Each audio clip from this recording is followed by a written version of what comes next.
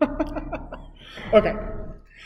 Hi, I'm Parker Miley. I'm Tim Benjamin. And this is the Rage Podcast, where today we are off-site. We are on location today. Yes, we are on location here at Walnut Grove United Methodist Church. Isn't it nice? Look at it. Look, I mean, it's a nice place. Yeah, it's a real nice over here place. so you can see it. Yeah. I mean, all right. Real fancy. But for those of you who, when was the last time we talked about me?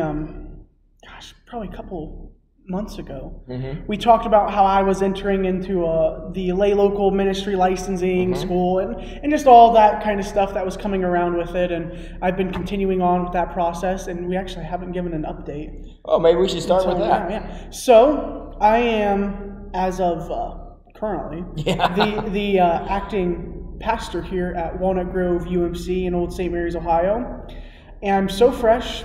Couldn't tell you the address. Couldn't tell you the... Yeah, we're here, but we don't know how we got here. I don't know where I'm really at. But I know I'm in the sanctuary here, and it's very beautiful. Beautiful sanctuary. Absolutely beautiful sanctuary. And so, yes, I was appointed here, and I look forward to seeing all the awesome things that I can use my experience that I've developed at Wayne Street and alongside Pastor Tim and come out here and wow the world. Yeah, which I have no doubt that he will. So we're excited to be out here today. We wanted to film from this location because we hope folks from Walnut Grove will also join us here on the Rage Podcast, along with a handful of you from Wayne Street.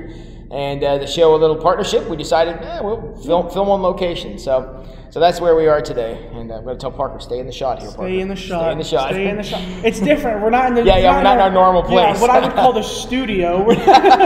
Also known as the lounge. Yeah, the lounge at Wayne Street. Yeah, and we're glad to be here, and they're outside right now working on a piece of the foundation that looks like it's about done. So it's work. I mean, there's a project going on here at Walnut Grove. And I was here a week ago, and none of it had even started. So it looks like they're doing zooming great work. Through. So that is definitely good news. But today we have, as the Rage normally goes, probably several topics to hit. But Tim, you mentioned about today we actually just got done doing some pastoral duties. That's right. We were on the radio this morning, and now we're back here on the internet. Yes. We were up at WTGN Radio to do prayer with the pastor, and Parker and I covered that this morning. So any of you who may have been a part of that was great. And the devotion we talked about was motivation, and I think that's kind of where we wanted to go today. Motivation is a very important thing, and the story we were looking at was the story of Cain and Abel. Now, for those of you who may be familiar with the story of Cain and Abel, you know that's Adam and Eve's sons. And Cain and Abel is a very interesting story, and it's always been kind of a haunting story to me because Cain brings the animal sacrifice, and Abel brings the vegetables. And God says, "Well, I'm going to accept Abel's and not Cain's." And Cain, as you can imagine, doesn't take that news very well. And ends up killing his brother because he's so angry. And what always has haunted me about that, and if you go back and read it, you'll find out no explanation for that's ever given. Now, we can speculate as to why God didn't accept Cain's but accepted Abel's, but the Bible makes no attempt to explain what was going on there. So it's kind of left open to interpretation, and that's kind of what we want to talk about today is, so why was that? Was there something wrong with Cain's offering? Is God like vegetables better? I mean, what is the deal? And I think what we came down to was it comes down to motivation. Because if you go back and read the story, you'll find out that Cain apparently picked up pretty quickly that God was like, yeah, thanks, but no thanks to his offering. And he immediately gets angry at Abel. Not angry at God. He's mad at Abel, obviously, because he ends up killing Abel, if you know how the story goes. And I would say that what God was calling into question was Cain's motivation. Okay, Cain, you're bringing me this great sacrifice and whatever, it's great. But in your eyes, you're only saying, well, it's just better than that guy's. And that's all I care about. Yeah. It's not my best. It's not my prime stuff. It's not my most important thing. It's not valuable to me. It's not sacrifice. It's just better than Abel's. And God basically said, I don't really care about that. I want your best. So Cain was bringing something better than Abel, and God said, Cain, you're better than that.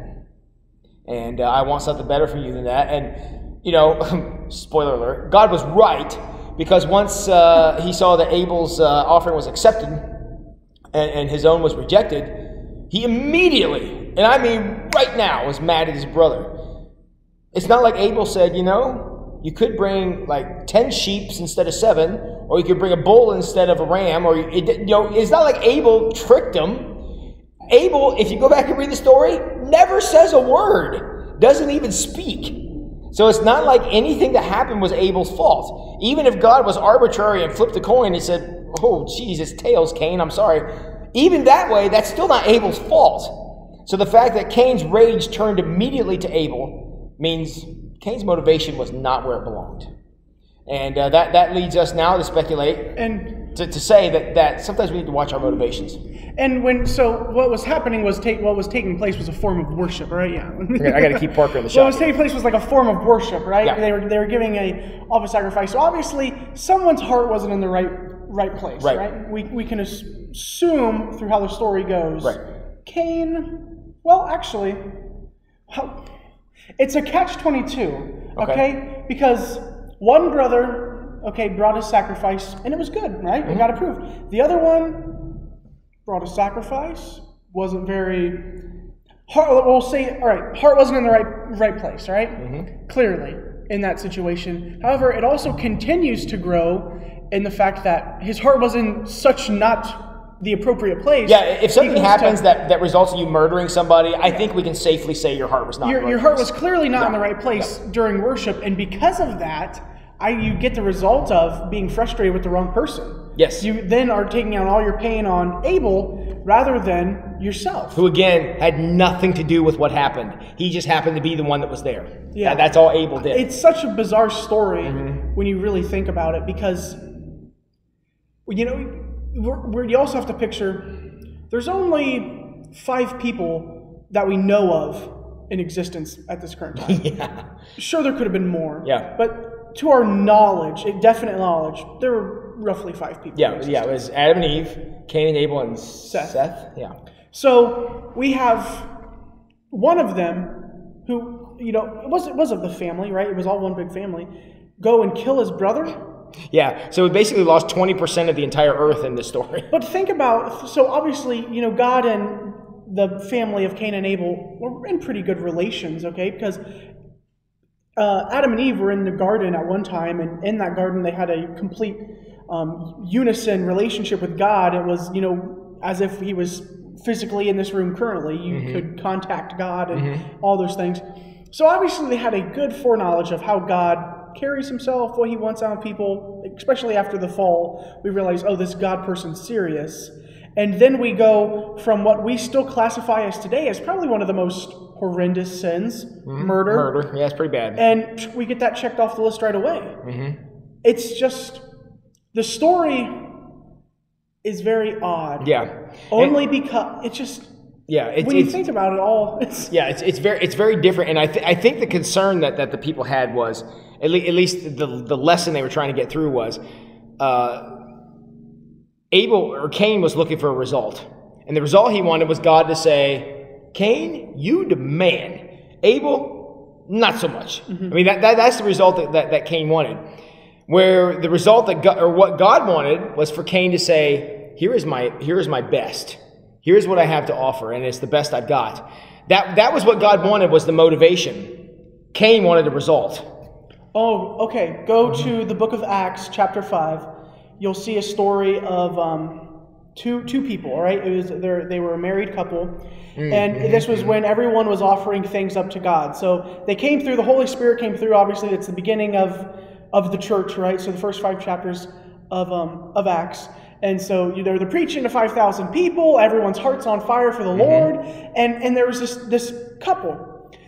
And they sold their house. They sold their house, and they were going to do what everyone else was doing at the time and give their offering to the apostles to do the work and mission that God has called all of us to do. But, just like how you give money to a church, back then you gave your money to the apostles and they kind of distribute it from there. Same difference, yeah. Same difference, right? But they did not give all of the money that they got from their house. They kept some back out of maybe fear or whatever their intentions were. They kept some money back. And they go before Peter and Paul and they say, your offering's done in the wrong... Yeah. Your heart's not in the right place. Because you're saying it's the whole thing and we know it's not. Yeah. You're saying this is the best I can give you when we know you have a set amount of money still hiding back from where when you sell your house. And what happened was actually both the wife and the husband were in such fear from when they were caught, they fell to the floor and died. They collapsed. On the spot, yep. On the spot. And as the scripture says, it says they died at the feet of Peter and Paul. And that is kind of... Now, let me make clear. One thing that Peter says to them before this happens, he says, look, you're in an obligation here. The problem here is that you're telling us something that's not true. Your motivation in giving this is not to build the church, it's to build yourself.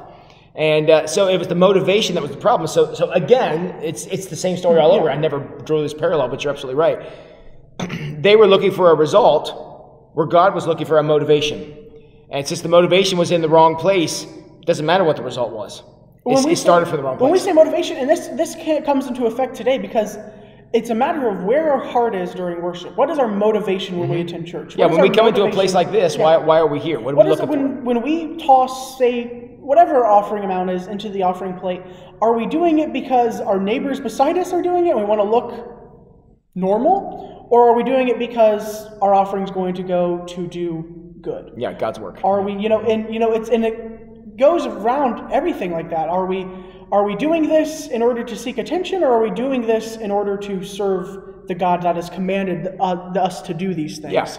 And one of the things you got to watch out for is God is looking for motivation. He's not so concerned with results. And at the end of the day, results belong to God anyways. Whatever's going to happen is going to happen. He's just looking for faithfulness on our behalf. Faithfulness, I mean, it can be a result of things, but normally faithfulness is the motivation of things, or can be, or should be. And so that's why that motivation is so important. The result is less important to God than the motivation behind why it happened. And I think that's what both the Cain and Abel story and the two people from Acts chapter 5. Do you remember their names? Ananias and Sapphira. Ananias, yes, that is it. I was thinking Ananias that. And Sapphira. Yeah. So yes. Don't mess with us on Bible trivia. Yeah. But so when we walk into a place like this, when you walk through, you come into this place to worship, right? This is the sanctuary. It is where we worship here on Sundays. And a beautiful place it is. So what we see is there are several people who gave their time and effort to design this place and build it. Well, you got a couple guys outside here right now laying a new foundation under the side of the wall here. To make it look enjoyable and pleasing. I mean, look at this. I mean, look at this. This is a very aesthetically pleasing, absolutely gorgeous. Walking in the presence of God when you come in here. And so, if you're going to walk into a place that requires you to show reverence, respect to God, and you're not fully there, when you come into a place that is designed for you to worship and you're not worshiping, all of the motivation and your intentions is what's wrong. What you are wanting out of it is some falsehood. It's like saying I'm going to win the lottery and with it I'm going to buy fairies. That doesn't work, right? Because fairies don't exist, right? So, spoiler alert. Come on, Parker. Well, you never know in the world. You never know. That's right. Somebody may identify as a fairy. But honestly, when you have your expectations become a reality, if you're not worshiping God, then why is God going to accept your sacrifice of worship? It just goes right back to the Cain and Abel story.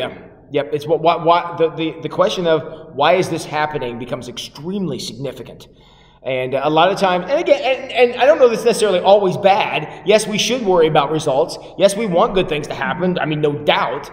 But at the end of the day, we have less control over those than we do over our own motivations. So I think the challenge that we have coming out of this today is, why do you do what you do? And why do you not do what you don't do? Is that right? I think that's right. But yeah, what's your motivation to either do or not do things? And I think that if we could guard those motivations and give faith to God to say, okay, I'm going to offer you this. What are you going to do with it? It stops being Cain murders Abel and starts being loaves and fishes. Where now the result is, okay, Jesus, here's what we have. It's just a little bit, but we're going to be faithful with it. And Jesus is like, well, see all these people about to eat? And I think that's what it is. I mean, the loaves and fishes story is clearly a story about God is in control of results, and God will make whatever results he wants. But what is important is the motivation. Where does that start from? And Cain and Abel and Ananias and Sapphira have certainly screwed that one up. But the apostles out there at the feeding of the 5,000 got it right, and the results were miraculous. And so I think a lot of times we get so hung up on what I want to happen that we lose sight of why we're doing it in the first place. And suddenly things we do because we've always done it that way, or we don't do it because we've never done it that way. And those motivations are honestly very unfulfilling. So you got to be genuine. Yeah, I think that's right. There's no genuineness. There's no genuineness when you're doing something out of our immediately seeking reward. I think this goes very well with the sermon me and Don kind of worked together with. We talked about how, God offers not all the time immediate pleasure and reward, right? We know that this life of Christianity comes with some heartache, and we're not always seeing the streets of gold here on earth. But we exchange some heartache and some pain every once in a while that comes from living a life that is hated by the world, riddled with sin, is what I said in the sermon, and in exchange for eternal glory, right? A life spent in paradise. Yep. After all this. And then the only thing that Satan can offer you is immediate reward and pleasure in exchange for eternity. That's fake. Let's add that that's fake. Here. But yeah. In exchange for eternity and pain. So when you're trying to be genuine, everyone knows what offer you want. Everyone knows what result you want, but depending upon what motivation, how you respond to that, it depends upon where I guess you end up in this analogy. Yeah. But whether you're Ananias and Sapphira or you're people eating at the feeding of the 5,000. Yeah. And one of those, and obviously we all know which one we want. So quit. In all honesty, quit trying to be something you're not. Quit trying to get something you know you're not going to receive. We've lived life on earth with Jesus now for roughly 2,000 years. Okay, after Jesus, now obviously the Holy Spirit's here on earth, but we've experienced a lot of things. And if you still walk into worship with a heart that's not worshiping God, when you still walk into an offer or a deal with God and you're expecting something immediate in reward for your own benefit, you're doing it wrong. Yeah, that motivation is not good. Yep. It's because what you're giving, what you're offering is not supposed to go back into your pocket in some time. What you're doing is offering it to be used to help someone else. You're investing it. You're investing it. Yeah. And I think that's where Cain and Abel and Ananias and Sapphira, I think that's where they messed up. Is their motivation was I want some kind of appreciation, I guess, back from this, that God was like, well, that's not going to happen, and then the whole offering fell apart. Yep. And so that's our challenge to you guys this week is, why do you do what you do? And why do you avoid doing what you don't do? And what is your motivation behind that? Because if our motivation is truly we want to honor God or see what God has to do, then we're going to give it and say, even if you want to throw this out or reject it, like you did Cain's offering, that's okay. My motivation in giving it is to do with what you will, and if this is something you decide to reject, that's what we're doing. Because not every good deed that you do in life is going to have an immediate return. In fact, some of the return you may never even be aware of. But that doesn't relieve you of your obligation and responsibility to go do those things. So be genuine with your intentions. Yep. Watch out for those motivations because they'll determine blessing or curse, really. So anyways, well, thanks for joining us out here from Walnut Grove United Methodist Church. We'll be filming a few more of these out here through the weeks and months to come, seasons to come. Yeah, we're probably going to pick a cooler day to be out here next time. Hopefully next time we're out here, fall has arrived. Yeah, but thanks for joining us today. And as always, we want you to have a great week. Continue to go out there and build the kingdom. And thanks for joining us here for the Rage Podcast.